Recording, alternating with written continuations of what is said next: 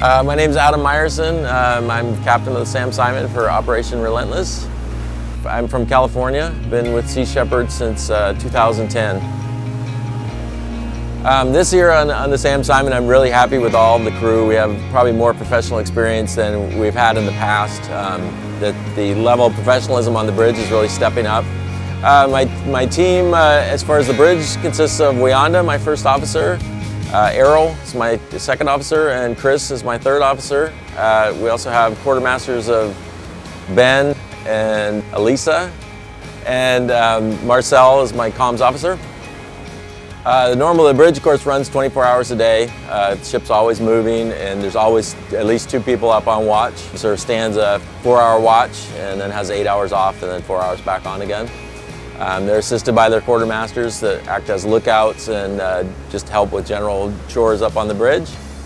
Operation Relentless just means to me that, you know, we don't give up. Sea Shepherd's not going to go away. This is our 10th year down here, and it's not going to be our last year. As long as the fleet comes down, we'll come down.